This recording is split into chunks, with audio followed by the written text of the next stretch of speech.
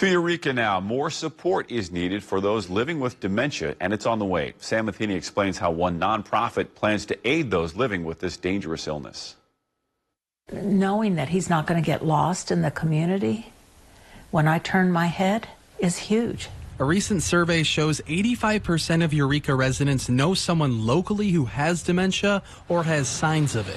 The nonprofit Dementia-Friendly Eureka will launch an initiative in August. They will provide trainings for businesses and people in Eureka to help those with the illness. 21 leaders from the area are involved in the plan, including the Carle Health Hospital, the county, and the city. When you see somebody at the grocery store and they're a little lost or they're having trouble with their finances at one of the banks, those team members know how to recognize that and how to get help. And so our group will help navigate and point those people to those services. The program will include a resource guide with information on dementia-friendly businesses and free tracking bracelets from the Woodford County Emergency Management Agency, so if someone with dementia goes missing, first responders can find them quicker. It's a very important tool, and it's an unfortunate disease that has to happen, but knowing that this is in our county makes me certainly more comfortable that we can get people back home to where they need to be. Mike Sarver was diagnosed with a form of dementia. He and his wife Kelly say the program will help them know what to do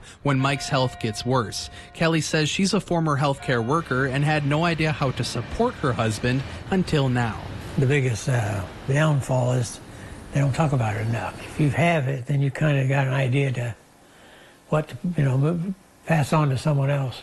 Helps us all in the long run. An informational meeting will happen on August 1st from 6 to 7:30 p.m. at Liberty Bible Church. It is free and open to everyone. In Eureka, Sam Matheny, 25 News.